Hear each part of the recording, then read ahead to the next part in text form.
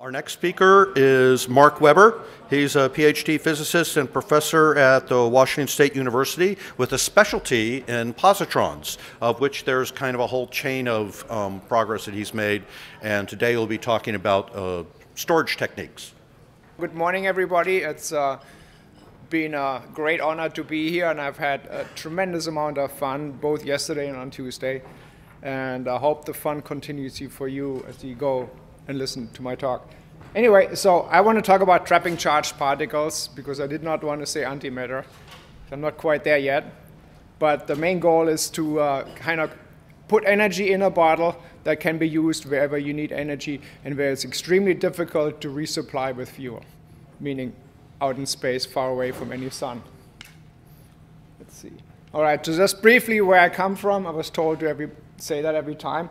I do reside in Washington State, but contrary to Seattle on the west side, we are on the far eastern corner of Washington State in Pullman, in the area that's called the Palouse. If you ever had Windows operating system, you know what my area looks like, because that's one of the screensavers. Washington State University looks like that sometimes. Anyway, so this is about charged particles, and basically all the work is based on somebody else's work before me and with me. And I'm just one small grain in the machine of trying to get this to work. The main component or person is Kelvin Lin, who has all the fantastic ideas. I'm there to shoot the ideas down, and then he can come up with a new one. And then in between, there are a number of people like Joe Jennings and Lloyd Pylan and many others along the way who've built things that I can shoot down again as well. Actually, the funding started right here in Huntsville. We got money from the Space Missile Defense Command initially, and then the Army Research Lab continued that. And the Keck Foundation was so kind to give us money to buy an old accelerator, which we tried to use to make positrons. All right, so this is like carrying owls to Athens, I feel. So I didn't really know who to talk to, so I made this as simple as possible. So I apologize if you fall asleep. That's my fault. Anyway, so I'll talk a little bit about antimatter, the way I use it in my everyday life for materials research, and then go on into applications for energy, and the three problems that I think circle around antimatter use for anything that involves energy. And then I'll talk about the experiment that I'm involved in to store charged particles, including positrons, and go on from there in the future. All right, antimatter, you all know this, so I'm just going to go quickly over this. We know every particle has its antiparticle. The electron has the positron, the proton has the antiproton, and so forth. They do annihilate each other mutually, as far as we know, even though there's the big mystery of why do we have more matter than antimatter. One of these questions to be resolved by maybe us. And we need to conserve energy momentum, and that's the main reason why we use antimatter in our everyday life. So why do I work with positrons? Well, number one, it's a lot easier and cheaper to make positrons in a university lab where you have tens of thousands of dollars when you're lucky. You can buy a radioactive source that emits positrons, and then you can use them for your experiments. In comparison, Fermilab made a certain amount of antimatter, antiprotons. But all of those, this is the big thing of, the caveats. It takes a phenomenal amount of effort and time and energy with current technology and devices to make antimatter. But when I read and talk about you may have to build 1 million or 100 million telescopes in some far remote desert, this doesn't sound so bad anymore. Okay, and there are new methods where you can use high accelerator, electron accelerators to make positrons, and things become a lot easier just along with that concept. Okay, so my version of making antimatter, all the positrons come from radioactive decay of some isotope that lives for a certain amount of time. Our typical one in material science is sodium-22 that lives for 2.5 years. It's great for one mean graduate thesis lifetime. A faster way, if you want more positrons per time, then you need an isotope that decays more rapidly, so you have higher activity. And one of those is nitrogen-13 that you may or may not be familiar with that's used for PET scanners in positron emission tomography, as an example. The big thing that made positrons worthwhile in material science and also will make it worthwhile for energy storage concept is what's shown here, and that's called what we call moderation. Any generator of positrons these days produces positrons in a very, very broad range of energies. For beta decay, that's the beta decay energy spectrum. If you go to accelerators, you get something that goes even further out to higher energies. And these are log scales, and these are log scales. If you moderate them, and I'll go a little bit more into that, then you convert a small fraction of all these into one very low energy, narrow energy window. It's kind of like turning white light from a white light source into laser light. And then I can choose and pick how much I want to accelerate this or not. That moderation process is important if you want to get a beam and positrons and put them in a tank. You don't want MEV positrons to store in a tank where you have limited space and all the positrons will run into the wall very fast. So you want them low energy, confine them by some kind of confining force, including magnetic fields and electric fields. And the lower the energy of the positron, the lower the requirements on the fields to confine them. So moderation works by you shooting fast positrons from your source into a single crystal of tungsten, for example.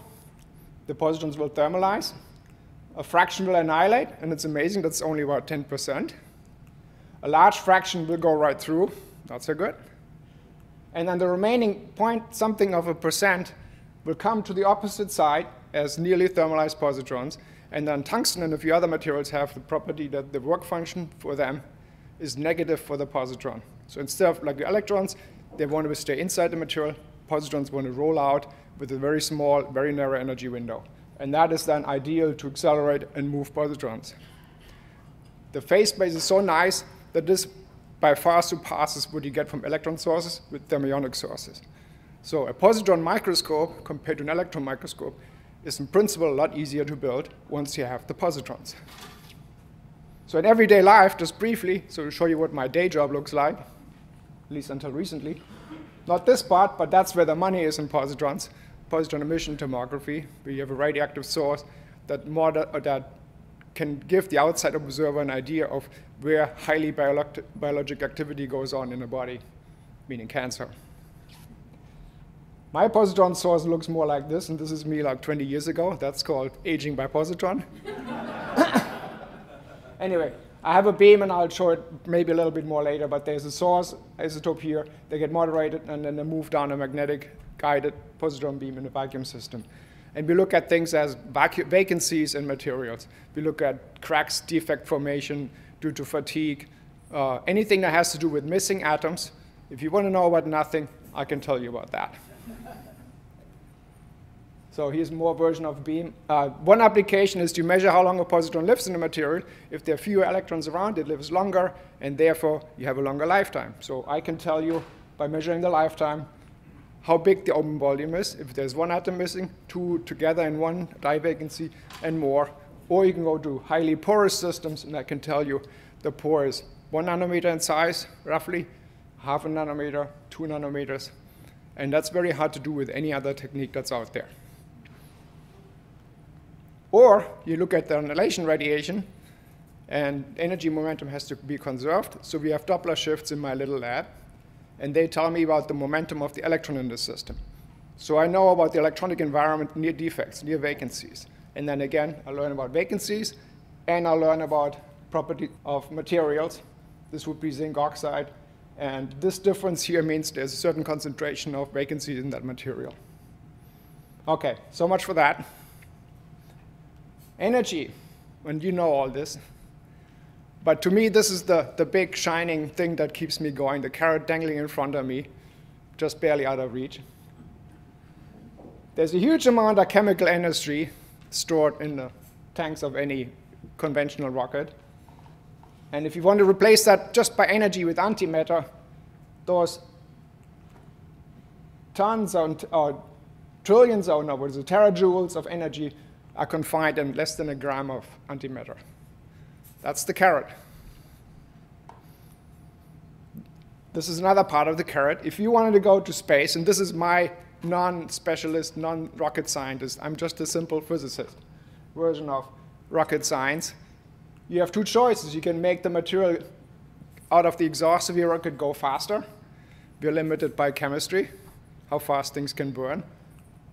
Or you can lose more of your initial mass to throw out the back and have a little bit less left over to deliver a payload somewhere. And then I just took examples of real-day life. This is basically chemical fuel burning. If you use ions, you can go a little faster. If you use photons, obviously you get the highest velocity coming out, but the lowest momentum of transfer. Any one of these methods, you need more and more energy. And I don't think it would be a good idea to just throw antimatter out up front before we know how to do it, at least in principle. So there are three problems with storing with using antimatter in our life for energy. I call them the 3 C's because I was forbidden to say problems. Me as a German, I like to call problems. Americans like to call them opportunities. So my compromise is to call them challenges. So the first one is, of course, creation, and I'll skip that one because I guess the next speaker will be much more knowledgeable about that than I am. The one I'm concerned with is conversion. No, sorry. Conversion is the one where you just use antimatter annihilation to do something that gives you either higher velocity, so delta V, or you power your astronauts in space to keep them entertained for 20 years. Video games is probably not good enough for that.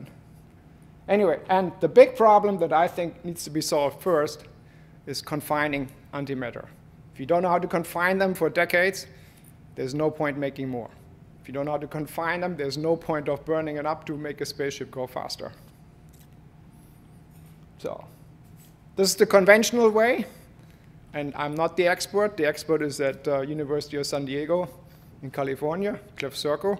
He's perfected the scheme so far that at CERN they're now able to make anti-hydrogen atoms in quite significant numbers to do atomic physics, one of my previous careers. Not at CERN, but atomic physics. Anyway, so you have a cylinder. These are my drawing skills. You have a magnetic field that is supposed to be homogenic and very parallel, aligned with the cylinder. And then at each end of the cylinder, you have an electric barrier. So once you have charged particles inside there, they will be confined radially by the magnetic field to some extent, and they will be confined axially by the retarding potential at each end. So in principle, a positron bounces around in here forever. But the slightest imperfections will give it a kick radially and move outwards. The only thing that keeps lots of positrons confined radially is the combined angular momentum of this cloud of plasma of charged particles. And then you come up with ideas that it's just basically a rigid system that rotates in the magnetic field. And angular momentum forbids it from expanding outwards. But any imperfections on the wall could cause trouble and gradual drift outwards. So that's the simple part, and that's been driven to about 10 to 9 positrons a billion. That's a far cry from usable. A gram would be 1 billion times this and 1 billion times that. The next problem is the big one, in my mind. You're putting 1 billion positrons in there. They all have the same charge. They all repel each other. They all push against the end caps. They will eventually also push against the magnetic field, but that barrier, the Brillouin limit, is way higher than the electric field end cap requirement. So the 1 billion positrons in a tube, that's the size of roughly a cubic meter, would cost you about a kilovolt of bias at each end. To maintain that, you need a power supply, and that probably consumes more energy than it's stored in those 1 billion positrons. This is not the way to go, because you can't squeeze any further than this. And very rapidly, you end up at hundreds of kilovolts to confine particles this way. And this will work whether you want to store positrons or electrons. So the cheap, easy way is to try to store electrons rather than positrons. That's what we try first, and then we'll try positrons next. So this is just a repeating of the problem. You have a magnetic field that keeps positrons on a line, or electrons, but they repel each other. So how do you keep that from happening? Well, in principle, real life nature has the solution for this. It's called a metal. You have a lot of electrons confined into a small volume by a lot of protons, and the charge equals and balances, and you shield each other so there's no explosion. So what we need to do is separate those two charged particles by putting a metallic mirror in between. And then the charged particle on one side of the mirror will be shielded from the one behind the mirror. We call that Faraday cage or electrostatic mirrors. So if you drive this to fit your circular environment or cylindrical environment, you just have a stack of tubes, like soda straws in a bundle, and each of those soda straws has a metal wall. And you make these straws really long to basically replace the volume of the single large trap with thousands and thousands of very small traps. So that's what we tried. How do you make the tubes? So we thought, okay, let's start with 100 micrometer diameter tubes and make them all 100 millimeter long. And then they're stacked together to basically form the size of a soda can. We used to say Coke can, but somebody said that you can't do that. So we now think we can make a soda can out of these wafers. And you have, of course, to align all these holes in each wafer with the holes of the next wafer and so forth. So that's basically you trying to do use a hole punch to go through a few papers and then make an inch-thick stack out of those. And it's not so easy. So the techniques that are available, at least in our area, Intel and others, is called microelectromechanical machining, including deep reactive ion etching, DRI, and other techniques permit you to make a mask and basically put holes to a single silicon wafer. Then we take 13 or 14 of those and stack them together and have them coated with gold. So that's our metallic wall. And then that'll be OK. If you take cross sections, this is the wafer we have, and it's about this size. And we have like 20 of them now, or stacks. Cut through, you can barely see the holes, and you zoom in with electron microscopy. The big issues are to make these two holes go straight and the same diameter all across and have no rounded edges at the corners and any of these things that happen when you do etching. So we tried for quite a long time to do this ourselves, but eventually we said, OK, there are companies that can do this better, and we bought the wafers, and we stack and coat them ourselves. And now what you want to do is, instead of having one single trap where you stack more and more particles in them in powers of 10, you have to compensate the charge, the space charge, with higher and higher potentials at the end. You basically make one little one, and you put on the order of 1 million to 100 million electrons or positrons into each tube, and then you make more parallel tubes rather than filling the same one higher and higher density. So now your confining potential is on the order of 10 volt. The proverbial 9-volt battery will suffice. And that'll last a little bit longer. So that's what we built, or had made. Here's our stack. Each one of these is the little wafer stack that I showed before. We have about 10 or so on them in a row. There are bigger wafers in between which have oxide coating for insulation, so we can play around with this trap and do science experiments, or what we have fun, as I call it. Here's the trap in the bigger system. And this whole thing then slides into a 7 Tesla superconducting magnet. That's this thing here.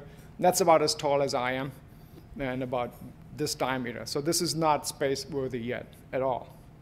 And then you need to find a way to fill this. So we have back here in the corner is the back end of a Van de Graaff accelerator that was intended to make positrons. And it hasn't made positrons. The moderation process didn't work so well yet, so we need to work on that.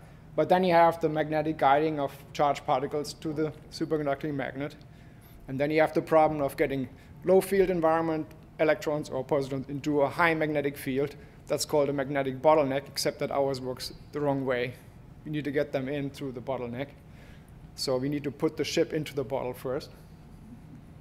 And then we do our trap experiments, and then out come whatever is left over at the end. So that's the setup. And this is a test bed. You can build a variety of traps, different hole geometries, different size of traps. And we can basically install them in here and do whatever you want to do, as long as it fits in the system and is non-magnetic. I mean, it's amazing how much stuff in the silicon business ends up with a metal that's magnetic, and we can't use in here in 7 Tesla. So this is the simple.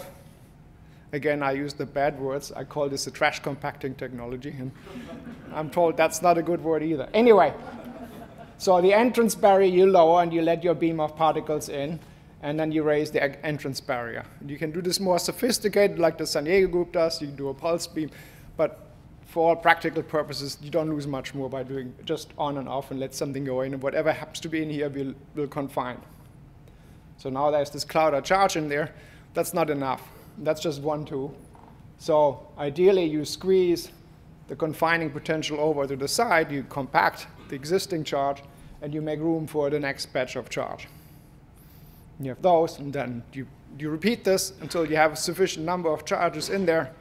You wait for some time that you think is useful, and then you let the particles out and see what happens and how many you have left over. And that's your basic how well does this trap work idea. So anyway, so you do these experiments, and my results are very encouraging and not so encouraging. So there's good news, bad news, and I think, as I heard yesterday, mostly bad news. So transmission works, except there are a bunch of holes. These are all 100 micrometer holes, and we just guide the beam through a different hole and see how much comes through. And then you get some that are black, which is something, dirt or whatever. This is kind of how many holes transmit how much. And then we say, OK, you want a trap, and this is a 1 millisecond, not 1 mega year or 1 anything. It's a millisecond. And I have illuminated about 10 holes with my source of electrons, squeezed down into the higher magnetic field. And then you can say, well, let's trap 10 milliseconds, but only look at the cases where you have more than 1 hole with charge left over after your time. So these are 4 holes in parallel showing charge coming out after 10 milliseconds. So this is kind of a step 1. Can you fill multiple holes in parallel and have something come out afterwards? If that doesn't work, let's go home and do something else. Well, that worked, so I got to continue. So the other thing was, well, how long does it take for these 2, 3 EV electrons that go in to just bounce around in there and lose energy as they bounce back and forth? And that seemed to take on the order of a few microseconds. So here what I do is I measure how fast they are coming out of the trap in 1 dimension, but overall. So as they come in, they still have, after a short time, this was 1 microsecond, they still have basically initial kinetic energy. After 3 microseconds, they had a significant fraction with much lower energy. So the trapping somehow makes them interact with the walls and the system and the bouncing, and they can lose energy parallel to my beam system. Then the more important thing is, well, how long will they stay? So here I fill as long as I hold the charge inside. Number 1, I can have more in my traps as I fill longer, which doesn't make sense when you just have the beam system open. To fill in a beam, they bounce right back out, but some are more stay inside. Something I need to learn how to do that better. But after 1 second, I lose signal to noise, so I can't see anything left anymore afterwards. So we've tried this for a couple of years now. I've tried to vary the intensity of the electron beam going in, but overall, the trap lives for about 45 milliseconds. Okay. And so far, I haven't been able to come up with more. And the typical answer then is your alignment is not perfect. We do know that we have multiple particles, at least at short times, in each trap, because the signal is higher. But the alignment we're working on is we have a piezo control system that gives us a few milliradians, which is pretty tight for us, but not for astrophysics. But it matters. And just bring up again. He has to come up with new ideas. I will break them in my experiment. And some people will build them in between. I was going to talk more about how to make positrons, but I'll leave that to another talk. Thank you.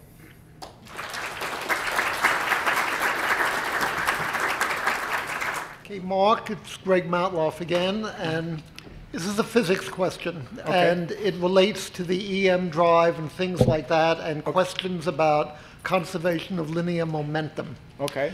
Imagine that you have an electron that is constrained to stand still.